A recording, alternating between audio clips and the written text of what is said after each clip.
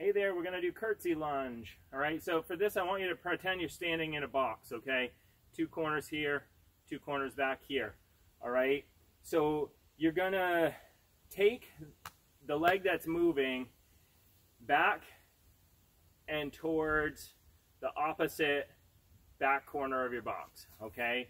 So the leg that's moving is going to go towards the back opposite corner of the box that you're in, right? The foot that stays planted, you want to have the weight in your heel, okay?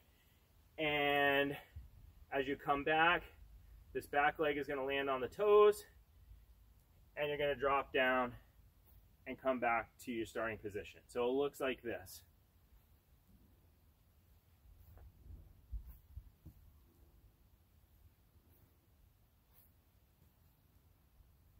All right, if we do it in an alternating fashion, it looks like this.